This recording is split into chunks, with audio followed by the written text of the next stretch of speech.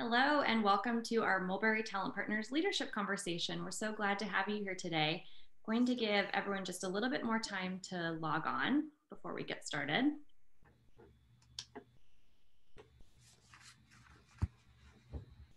Okay, it seems like everyone is starting to roll in nicely.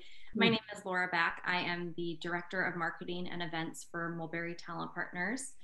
If you're new to us, welcome. We're so glad to have you here today. We are a full-service recruiting and temporary staffing agency in Portland, Oregon, with an office also in the Silicon Valley.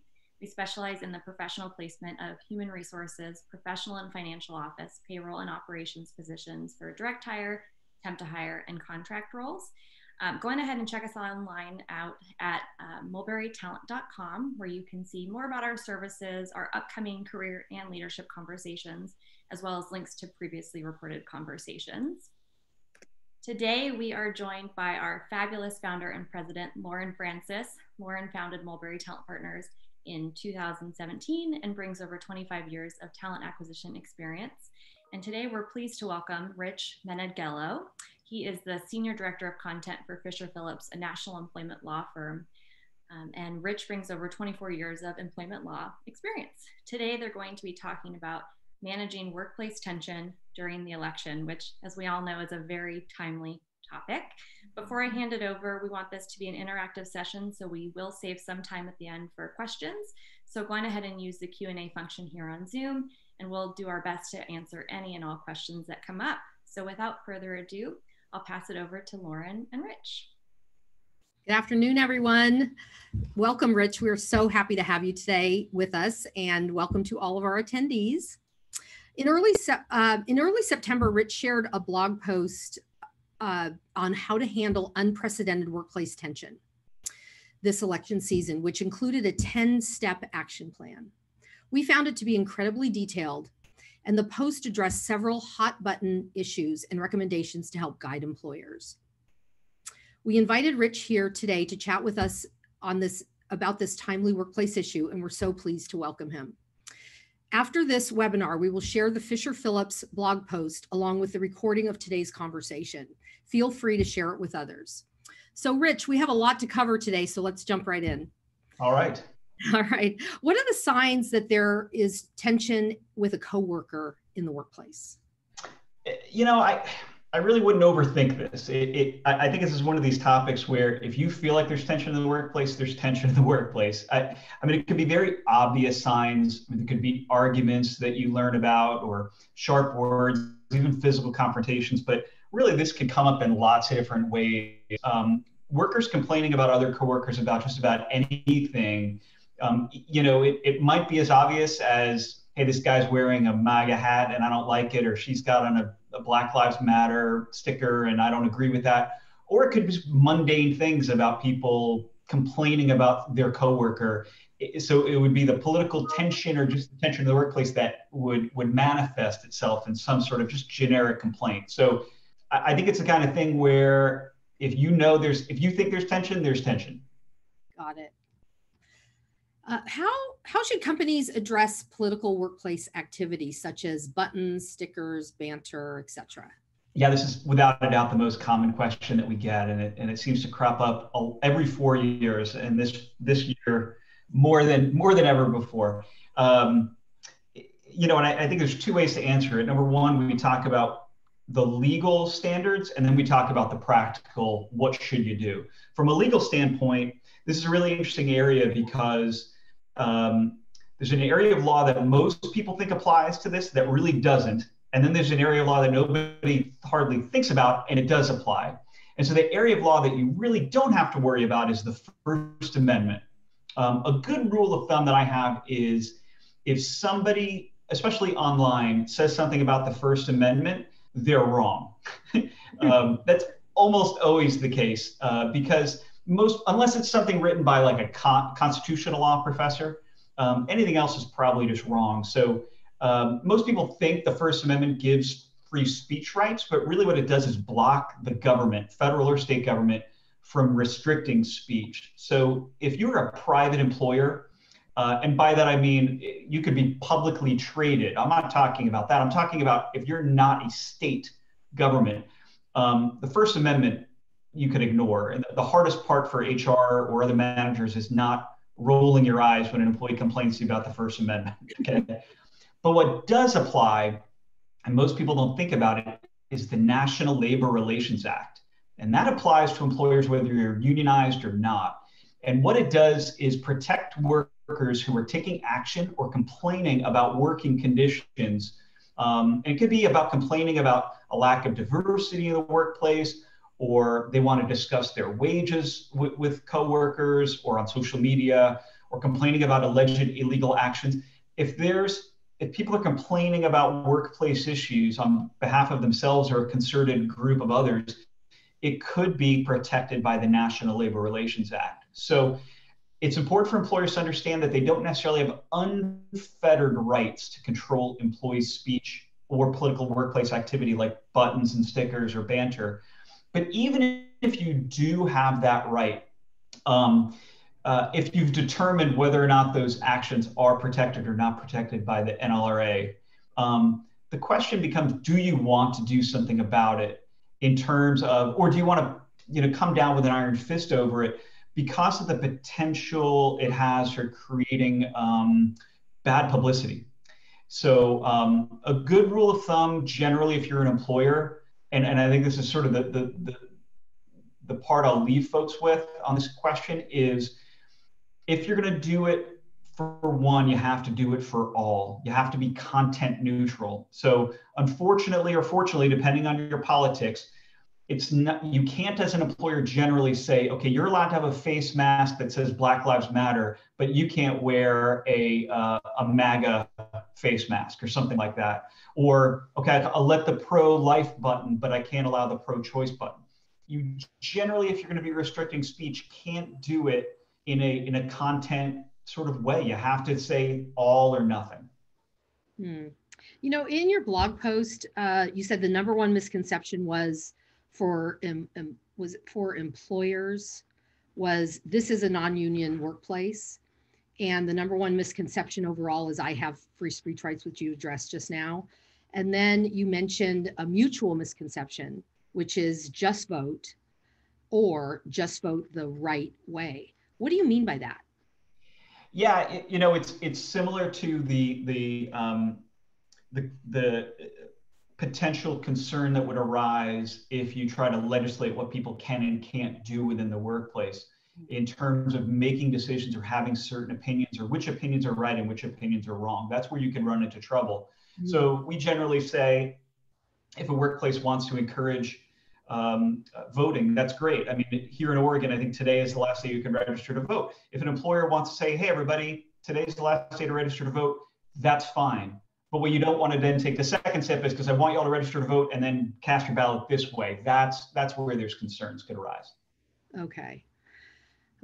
How do employees and employers find common ground when it comes to social justice? You may have already kind of answered this, but this is one of the questions that it came up from after our conversations and so on. Social justice, the election, and the pandemic. Yeah, well, if I knew the best answer to how employees and employers can find common ground these days, I might be the one getting confirmed to the Supreme Court right now, because it's almost an impossible task at this point. And I think that's the first thing I think I would do as an employer, is take a deep breath and recognize it's really not my responsibility to ensure that our folks all can reach consensus on social justice issues of the election or the pandemic or face masks or whatever it is. Your job is to ensure there's a respectful and professional work environment. And it's really, hopefully this is somewhat relieving of folks. It's not your job to forge that sort of mutual understanding to workers, as long as they can get along and get the work done. And in fact, sometimes there's a danger to intervening. But to the extent that there is a way, I think your question sort of hinted at the answer, and that is trying to find common ground. Try to find the areas that bind employees and doesn't separate them. You could have two diametrically opposed workers who disagree about who they're going to vote for, and they might be super passionate about the candidates. But perhaps reminding them, if it does come up, about what they have in common, a desire for everyone's voice to be heard, for every person to vote, or for a community to be represented by somebody who follows their ideals. Try to tell folks that assume their coworkers have good intentions, and that you can find common ground. But remember that you're not really trying to win the Nobel Peace Prize and bridge these gaps. You're just trying to lead a team so they can do good work without being at each other's throats while they're doing the work. Sounds tricky. Yeah. Now, in all your years of practicing law, is this the most unusual? I mean, this triangle of tension is, and maybe more, is quite unique, and you're finding, many other challenges outside of, just for the first time you're seeing, oh yeah, just unprecedented kinds of workplace challenges. This is like nothing you've ever seen, I imagine. Yeah, Laura, and I think this is probably every person on this phone call would say the same thing, and that is, I think every day since March 11th, 2020 has been the most unusual day of my life and my working career. So yeah, I mean, the combination of any one of these things unto themselves would be insanely challenging. I was looking back on things we wrote 4 years ago in preparation for the election, and it all just seems so quaint. Just politics are fun, and election season can be great around the workplace, and you can even have like parties around the election, and I'm thinking, oh my goodness, we were all babies 4 years ago. The combination of the social justice, the pandemic, and just the unmitigated tension regarding this election is unlike anything anyone has ever seen. So if that gives people at least something to think of, maybe a little consolation, recognizing that you're not alone in this. Every other HR leader, every other business leader in the country is dealing with the same thing. Sure. I wonder though, as time has marched on, so how much social media also adds to where, this challenge that we're faced with.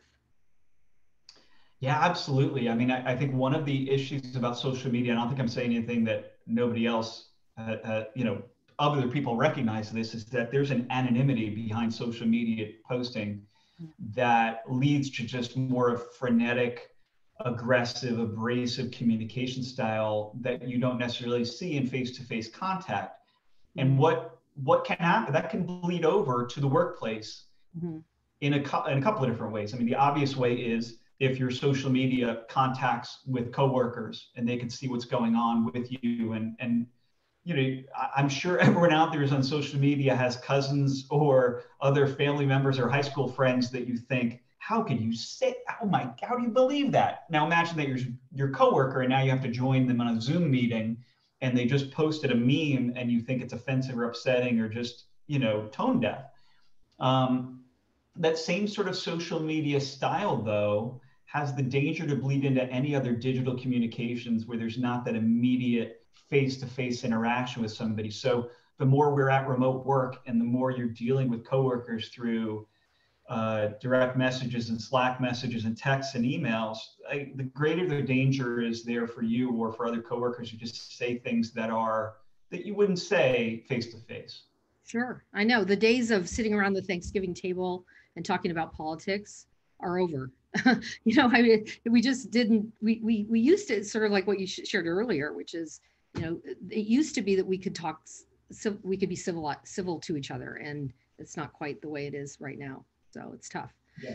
Another question, how should management react appropriately to an employee complaint about politics, political issues, or voting? Yeah, I mean, I think it's getting back to the main point and the main thrust I think I'd like to convey is we focus on productivity, we focus on work, we focus on the job we're here to do.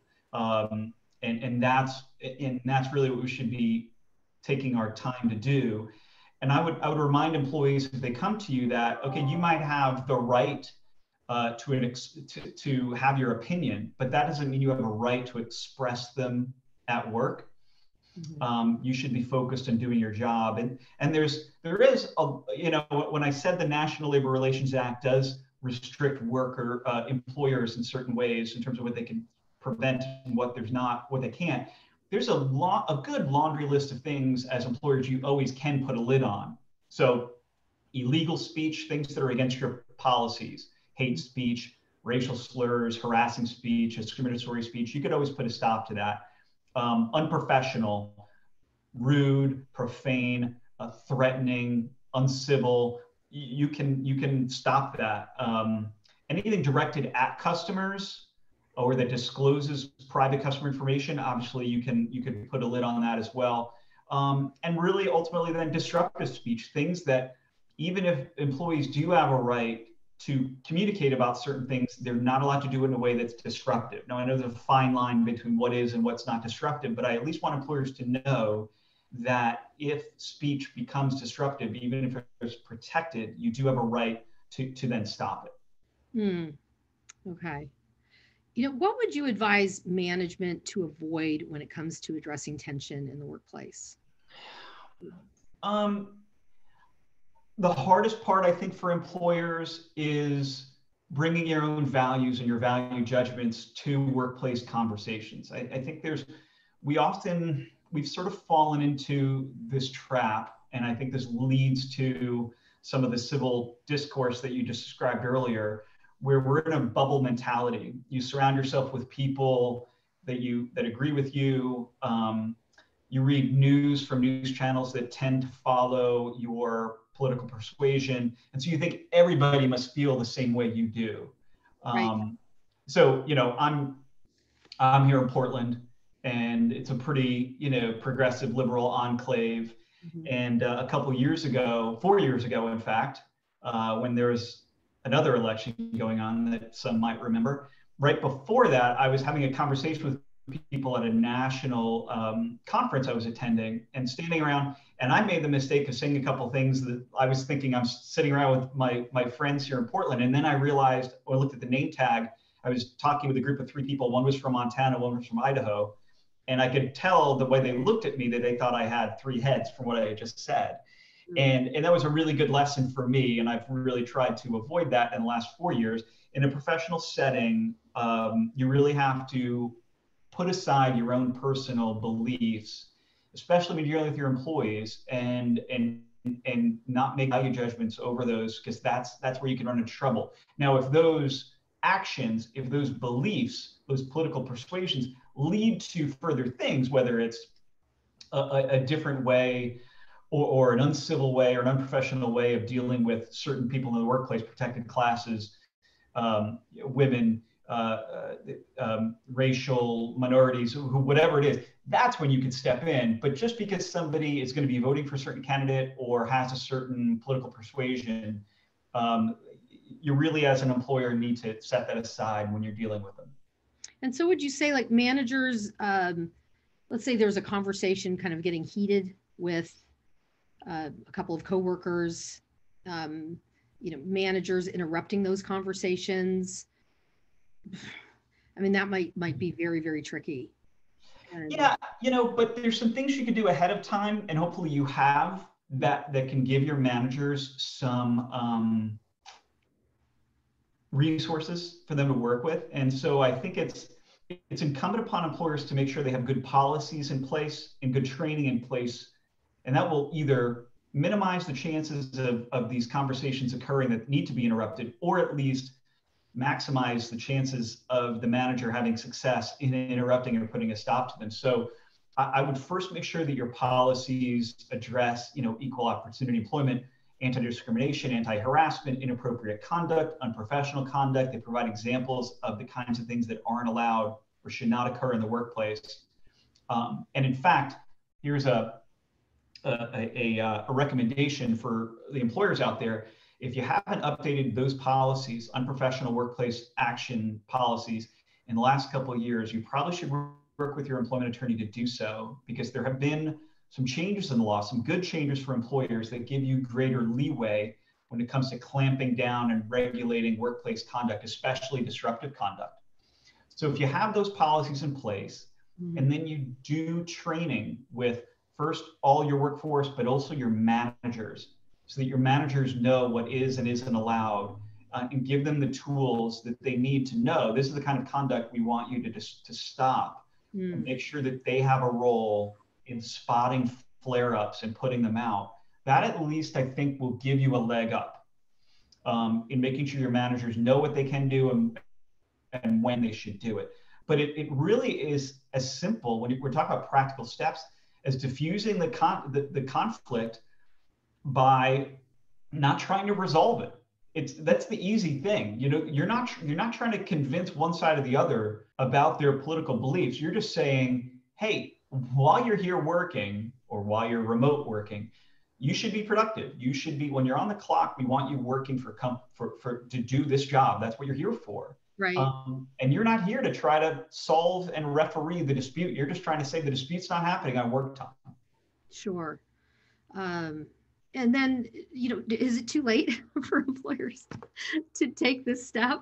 I mean, I just feel like employees that haven't necessarily put these practices in place. It's not too late.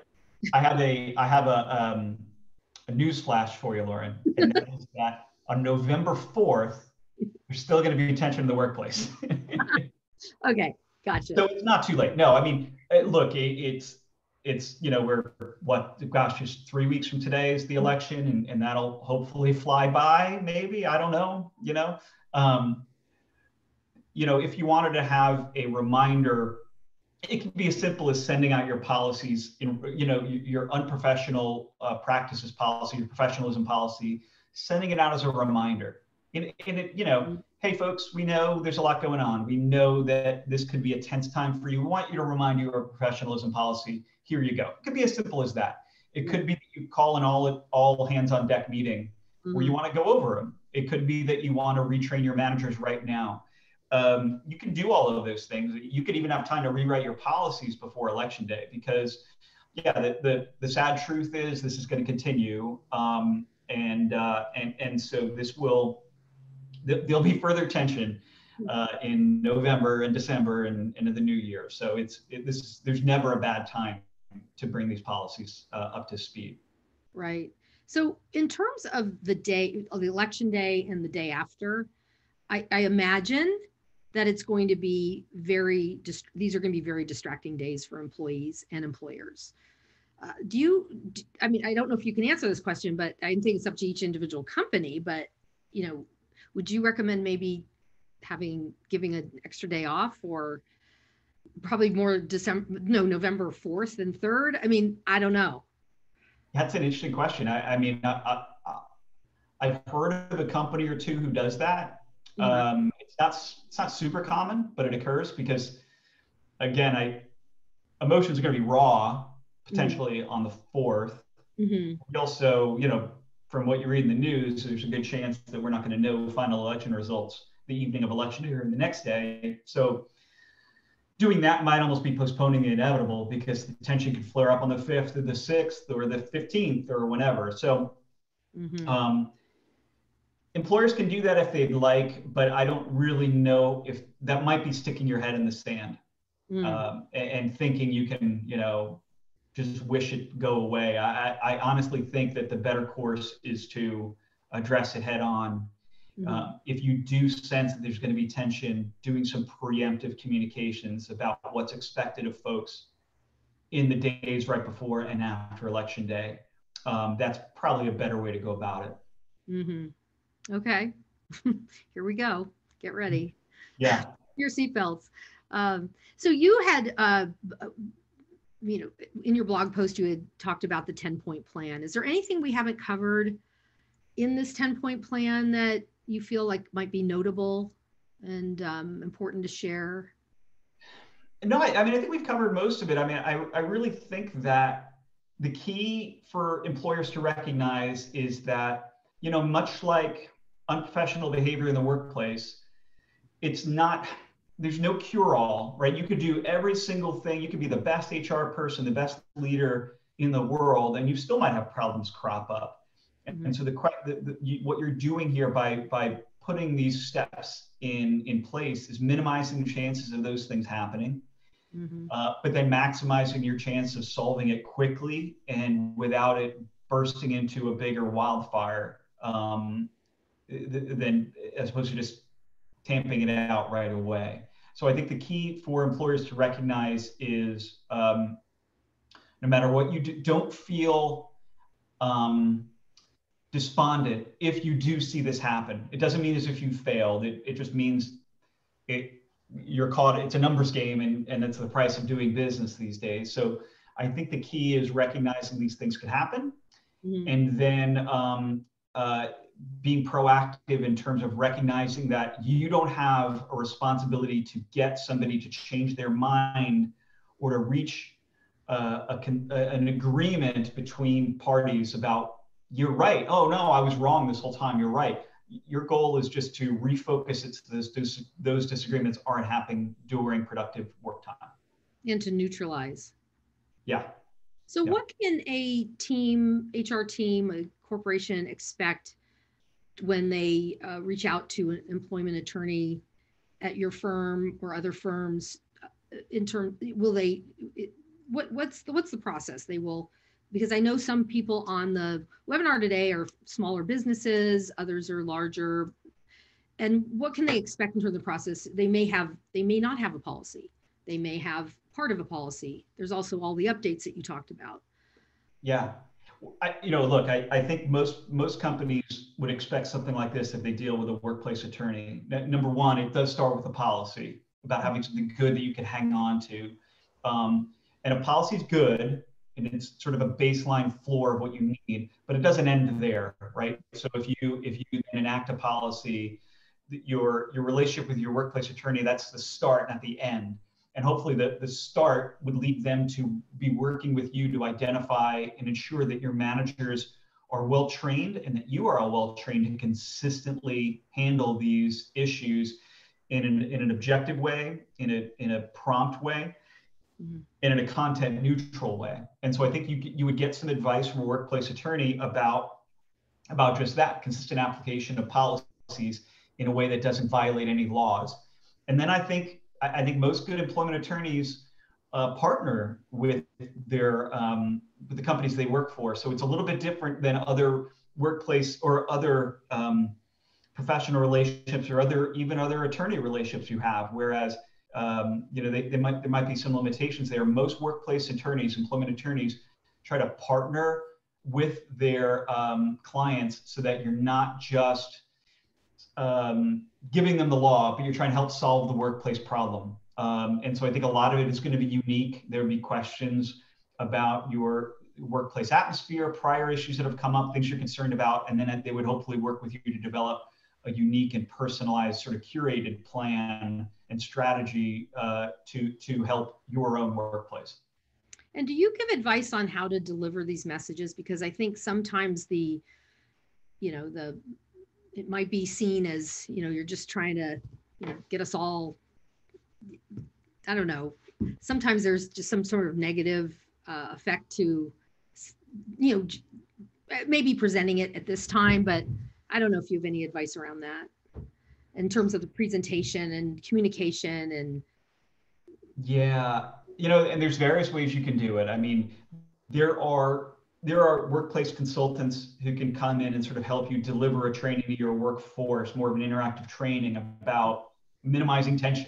If this is a long-running issue and it's there and it's been there and it's going to continue, maybe this is bigger than just election season. If that's the case, one recommendation I have at the end of the blog post you're going to circulate, there's a link to a training, an interactive training that one of our firm's subsidiaries does. They're an HR consulting company that does a Managing 2020 Workplace Tensions interactive training. Mm-hmm. Something like that could be interesting for somebody, but it also could be put on in-house. If you have the skill and the talent in-house, these are also things that you can do as well. It's just sometimes I know people like outside consultants come in and deliver, but that sounds like the best approach. Right. I looked at that their website last night. They're in Kentucky. Is that right? Yeah. Yep. Very good. Yeah. No, there's a lot of great stuff there. Foundations, human resource consulting. Yep. Absolutely. Okay. Well, Laura's back with us. Hi. We did have one question that came in from Terry. She has the experience of working with CEOs who tend to try to push out their own political agenda. And she was wondering how you would approach that coaching conversation. So this is now you're coaching upward. You're the HR. Yeah. Um, yeah, that's difficult. Sorry, Terry. Yeah, you probably haven't. This isn't the first time I'm sure you've had to deal with this. I think ultimately folks generally learn best when they understand the potential repercussions. And so what I would do is engage the CEO or your upper level manager in what's their biggest pain point? Are they somebody that's very bottom line driven? If they are, talk to them about how you could point out statistics about how tensions in the workplace that could lead from these kinds of things can hurt retention and turnover, which could hurt your bottom line, or could lead to lawsuits, which hurt your bottom line. If they care more about sort of the soft costs of a workplace, then talk about how this sort of, content messages can lead to lower productivity because it'll lead to people arguing about stuff, which should then lead to less work getting done. So I think I'd aim for, what is it that's going to change their mind? And there are lots of messages to deliver if you go around that way. Very helpful. Thank you. Well, that wraps up all the time that we have today. So just quickly, I wanted to highlight our upcoming career conversations and leadership conversations. Next week, we are going to be joined by Jill Freeman. She is an employee engagement consultant. She's going to be talking to us about how to design engaging employee communication. And in that, we're going to be raffling off 2 90-minute sessions with Jill. So be sure to register for that. And then in November, we're going to welcome Alex Kerr, who's going to be sharing some insights into learning and development. And then just in closing, here is how to stay in touch with us. So we would recommend that you connect to Rich and Lauren on LinkedIn, visit our websites, and also just wanted to thank you for joining us today. We know you have a lot of options in terms of webinars, and we really appreciate and value your time. And thank you, Lauren and Rich. Oh, thanks so much. It was a great conversation, Rich. Thanks so much. Yeah, it was a pleasure. It was a pleasure. All right. Bye, everyone. Have a good day. Good luck.